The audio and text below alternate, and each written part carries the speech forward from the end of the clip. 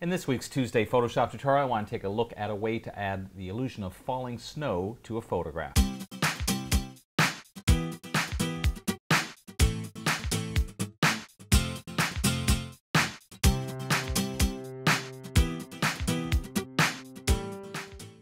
Hi, I'm Dave Cross. Let's take a look at a way to use the brush tool and a custom brush in Photoshop to try and add the effect of falling snow. Now, one of the first things I'm going to suggest to you is when you're building your brush, it's a good idea to take advantage of smart filters. That way you can try some settings, define a brush, see if you like the way it looks, and if it doesn't, you can just go back and readjust those settings a little bit. So here's the document ultimately I'm going to add my snow to, but first I need to make my own brush. I'm just going to make a new document.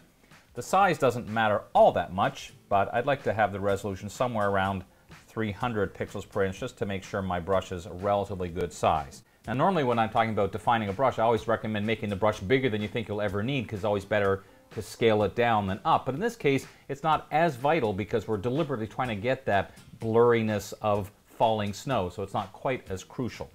So I'm going to start off with, go to my brush tool and just pick one of the regular soft edge brushes. I want to make sure that my brush color is black, because when I define my brush, black is going to end up being solid 100% opacity. And at this point, now I just make sure my brush is full size. I'm using a Wacom tablet. So one of the advantages is even though you can see my brush looks pretty big, if I just barely tap with my brush, you can see I can get a much smaller size. And that's because in here in the brush settings, I have the size jitter set to pen pressure.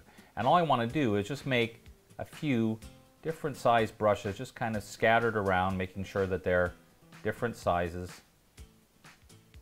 I can also switch to my elliptical marquee tool because I might want some that are a little more of an oval shape like this. So I'm going to make some that are just a little more stretched and not quite so circular as well. And I don't have any specific plan at this point. This is why we have to kind of experiment and see. Now I'm going to take this background layer, convert it to a smart object so I can try filters. I'm going to do blur, motion blur, and start off with something like this. I don't really know yet if that's what I want.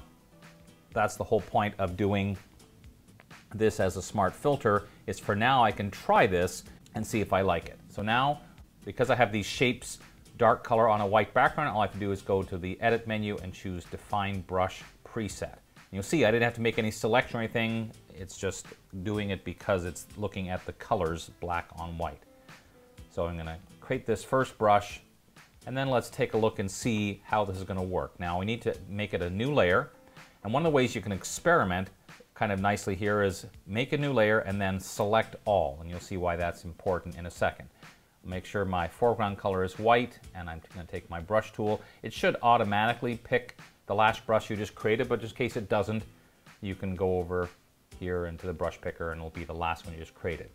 Now if I just click once, you can see that's the way the brush looks initially, but it would take a lot of effort to click all over the place. What I really want to do is click and drag, but not get that effect. So here's where we come over to this brush panel, where it has different options for the brush. So I can do things like try a bit of spacing, but the real one that's going to make a huge difference here is shape dynamics. I want to shape dynamics a little bit, and then scattering, I want to scatter a fair bit. So you can see as I'm moving it. Now this preview is okay, but it's not really scaled to this size. That's why I like using this method of adding the new layer and select all, because now as I click and drag with my brush, I can see the result in actual size, so to speak, and if I don't like anything, if I've done a couple of brush strokes, I just hit delete and I can start again and try some other setting. So for example, I don't think this is going to work, but let's just try it. Move the count up and the scatter a little higher. That's a little too much to me, so I'm going to just hit delete again. I think I like the count at 1 and just do it a little more gradually like this. So that's actually looking pretty good to me. I think I'm going to go with that.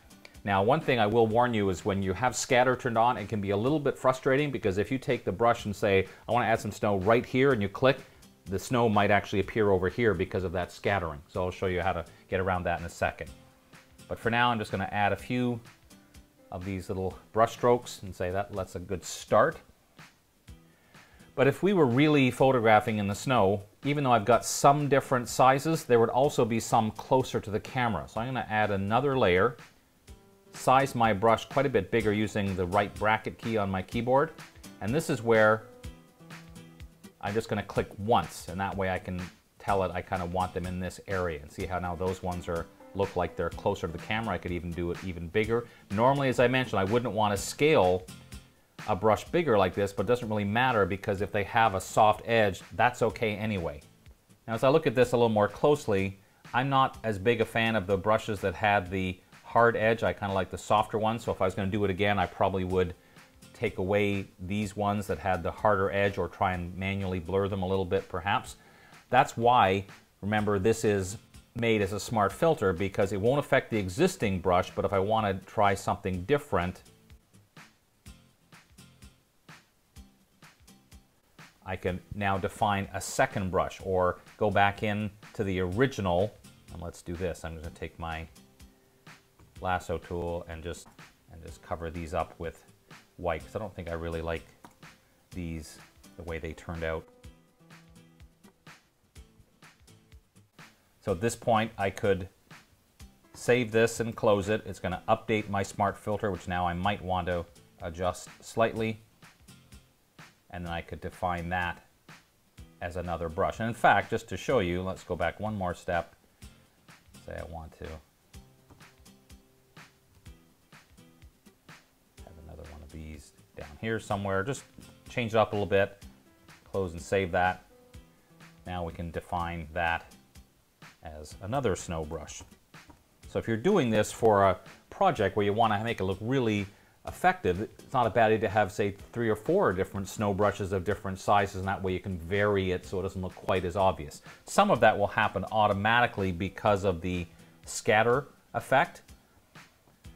We could also decide, for example, remember this is our top layer with the larger snow. I'm just going to label it just so we know, larger snow. I could try lowering the opacity of the ones closer to the camera a little bit. If, as you're doing this, it ends up with some snow where you don't actually want it. So for example, let's say there was one right over his eye here. You can add a layer mask in any place you don't want the snow. Just make sure your foreground color is black and go back to a regular size brush.